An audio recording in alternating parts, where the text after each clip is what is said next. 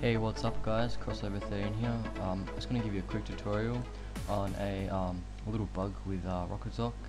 The actual problem is when you minimize it, press desktop, if you have a desktop icon down here, when you click it, it not only minimizes everything on the screen, but it also minimizes Rocketdock itself. So this bug, this fix here, will just make it so when you click that, it minimizes everything except Rocketdock.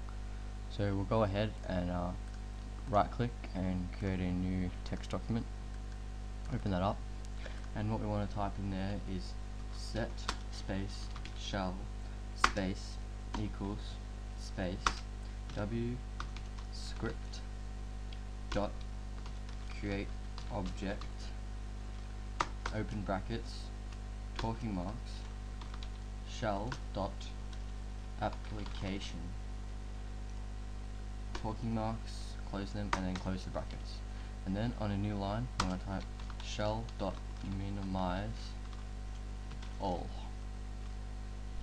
So don't worry, I'll put this in the description so you can just copy and paste it for all you lazy people out there. But here it is if you want to see it.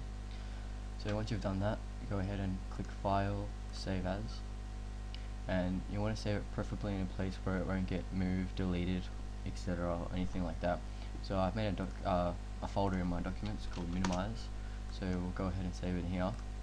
Before you save it, you want to call it whatever you want. So I'll call it Minimize, and then after you've named what you want, type .vbs. That's important. .vbs. And for the file type, you want to put that as all files. Once you've done that, click Save. You can exit out of this and go to the place where you location where you saved it. Mine's here, and then your VBS file will be in there. Right click on that and click Create Shortcut. Once you've done that, you want to drag that out into your desktop and click Properties. Right click on Properties.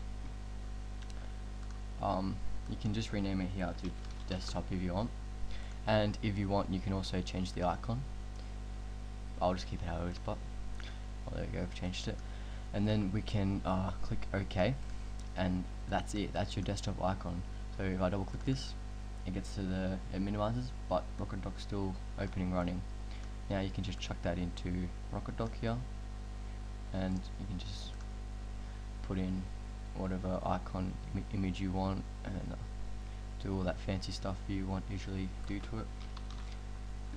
And here's mine right here, and there you go, desktop. So now if I open this up and I click desktop, it minimizes it, but it still keeps Rocketdock open. Now a couple of important things before to remember is you can delete this shortcut here, but you can't delete this or else it will give an error when you try to run it. You can also delete this text file. One more last thing is that you can't, when you press Windows D, which is takes you to the desktop, that also minimizes minimizes back to the desktop, taking Rocketdock with it, for example, like that. So an alternative to that, if you want to, you can click Windows M, and that does the same thing. But this is just for people who want to use Rocketdock to minimize. So thanks for watching. If this has helped you, please subscribe, and I'll be bringing a couple more tutorials for you. Catch.